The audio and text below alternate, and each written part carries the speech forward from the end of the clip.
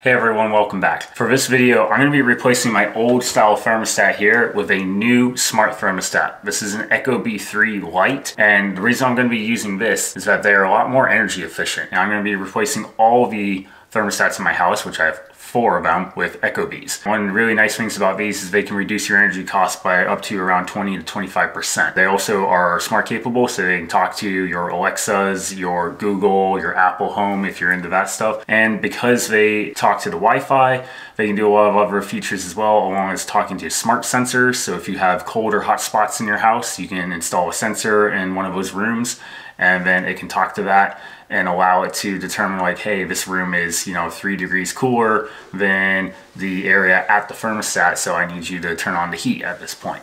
So you can maintain a nice balance throughout the home. And they also are extremely good at being able to detect when your energy costs are high or low. So they will cool the house down when energy costs are lower, or start the heat when energy cost is low as well, so that they try to save you more money. So I'm going to be doing all the thermostats, and I'm going to show you the process to do this. Okay, so your first step is to determine which unit you're going to be working with. So the thermostat that you're going to be replacing, if you have more than one thermostat in your home, you need to go identify which furnace it actually controls. In this case, my upstairs thermostat works with my furnace that's in my highest attic above me in the actual upstairs attic space. So I've already identified that, and I'm going to turn this one off here first. All right, the thermostat is off, and then you've got 2 choices from here. You can go unplug it or turn off the power at the source up with the furnace, or you can turn it off at your breaker. I'm gonna do mine at the actual furnace, so we need to go upstairs. All right, so let me show you the top attic.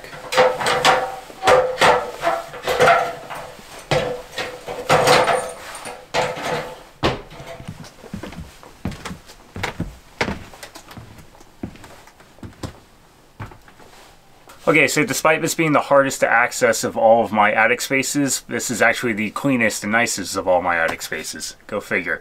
So here's my furnace up here, and all I need to do from here is to unplug it here from this outlet. And that's it. No more power to my furnace. Now I need to go back downstairs and remove the thermostat from the wall, and we have to look at the wiring that we're dealing with. Okay, now that my furnace is off, I'm going to go ahead and remove the thermostat from the wall. Simple as that. Okay, now we're going to go ahead and look at the actual wiring of the system. Now beforehand, we need to check for a couple of warning signs. So we need to see if there's one that says L1 or L2, a high voltage, or if it says 110 vac, 120 vac, or 240 vac, which none of these do. That's good. We can continue on with the installation. If you had any of those warning symbols, you can't use the Ecobee. You're gonna have to call for a professional installer. All right, so next we're gonna look at the actual wiring we have in here. We have a white wire, we have our green, we have our yellow, and then we have the one red. If you had multiple greens, that's also an issue. In this case, our only problem here is that with the one red, I have to install a power device upstairs in the furnace. Okay, so my main issue is that I do not have a wire coming into the C right here. If I had that, then I could do a direct plug and play with the new Ecobee. What I need to do now is I need to go upstairs and take this power extender kit that comes with the Ecobee, and I have to plug it into my furnace to be able to make this system work. So back upstairs we go. Okay, so I've removed the panel to access my electrical control panel on the furnace. First thing I needed to do was identify my actual thermostat wires, which is this brown cable here. And you can see I've got a yellow wire, a green, a white, and I have a red. Now, things are a little bit different on this one. I've got 3 wires going to the actual control panel hookups right here. I got 5 terminals right there. And I've got my red wire, instead of going to the R terminal, it is tied into a black wire here. This goes to a safety switch, which then ties into another safety switch. And then what you'll see is I have a thicker yellow wire, which goes to my R terminal. This is still going to be my R, my red wire, for this purpose. And just because this is tied into the terminals, I don't need to use this. Correction, sorry, it's not tied into terminals, but it is tied in safety switches and it's doing its job. So I'm just going to be using this yellow. So I am going to label this as my new R in this circumstance. Now what I need to do is I need to undo my R terminal, my G, my Y, and my W. So I'm going to be undoing those 3 corresponding colors and my new red, and they're all going to be plugged into here. And then I will take the other end and plug the corresponding colors into their corresponding terminals. Okay, so I also have another cable which is running a white and a red to two different terminals on here. I'm going to ignore that. I just need to make sure that when I hook everything back up, these two cables still go back to their corresponding terminals. I'm actually going to start with my thick yellow one, which is my red, and I'm going to remove that. Label is my new red, and then go ahead and plug it in and start with that. So this kit actually comes with a nice little peel off sticker thing, and I'm going to go ahead and peel off the R and label this wire my red. Okay, with my R wire installed and labeled, I'm going to go ahead and just continue down the line here. So my next one's going to be the green wire. For these, I'm not going to label them because they're straightforward. The color matches the corresponding terminal.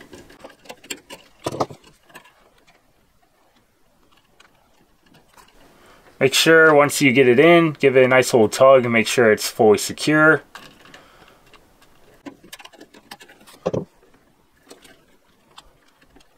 And one more.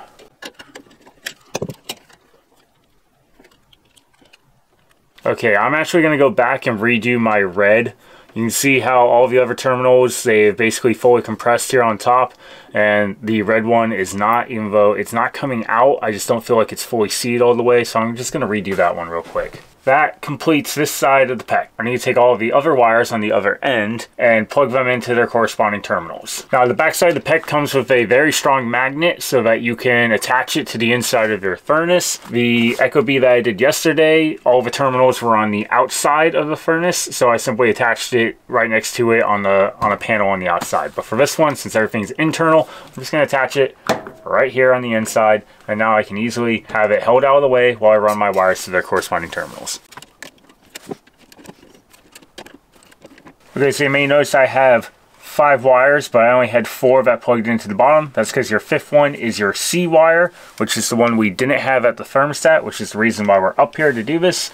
So you plug the 4 wires into the one side of the PEC, and then you get 5 wires out, which allows your power extender, and now you just take the C wire and you screw it into your last terminal, which is your C terminal.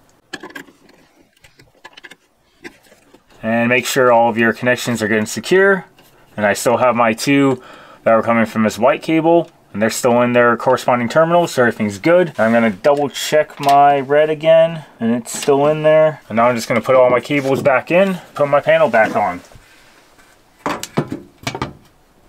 Okay, so now that we're done with the furnace side of things, we're back to the thermostat, and I'm going to unscrew the terminals so I can pull out all the wires.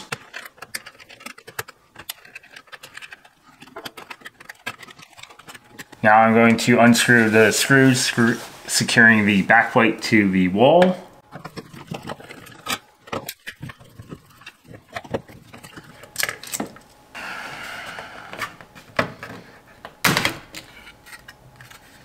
Now, because my area is so large here that the backplate has ripped the paint off, I'm going to use the new backplate that comes with my device to help cover it up. And of course, it's not going to cover everything, so this is something I'm going to have to come back and do touch-up work later on when I paint. But you don't have to use this if you don't want to. I'm going to use them. I think it makes the whole unit look better, but if you don't like how it looks, you can leave it out. It's not necessary to install. Okay, so if you choose to use the back plate, then I would suggest putting on the terminal plate as well so that you have the built-in level for it, so that you can make sure everything is nice and level before you do your marks and drill your holes for your back plate.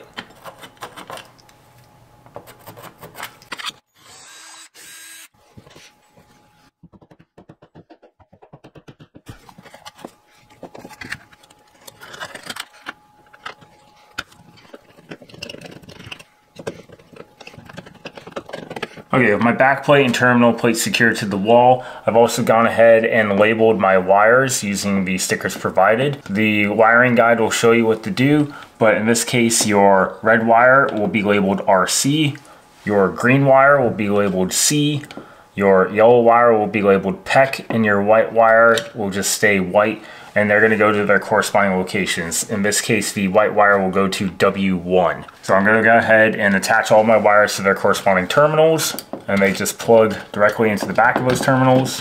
And make sure any of the excess wires either tucked back in the wall or pushed out of the way. Double check to make sure that they are fully secure, and you're good to go. Okay, at this point I'm ready to attach my Ecobee. So it's just gonna press on.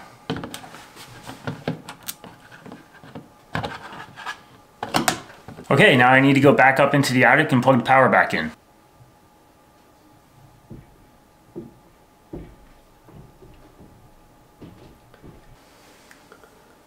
Okay, at this point everything is done. Ecobee is started up and everything's good. You just need to go through your setup process, connect it to the internet, and then you can download the app that will control the devices, and you can register your product on there and then name it so that if you have multiple systems in the house like I do, you can control it in the app and know which one you're going to be controlling by adjusting temperature independently by using the app, or of course you can just come to the actual device and control temperatures if you want to. So in this case, the biggest question you're going to have right at the beginning is, I'm a homeowner or I'm an Ecobee Pro.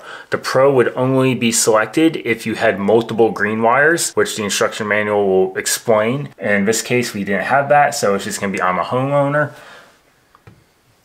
And then you go through the rest. It's gonna detect what terminals that you have plugged wires into, and it's gonna show what it's seeing, and you're gonna verify if that's correct or not.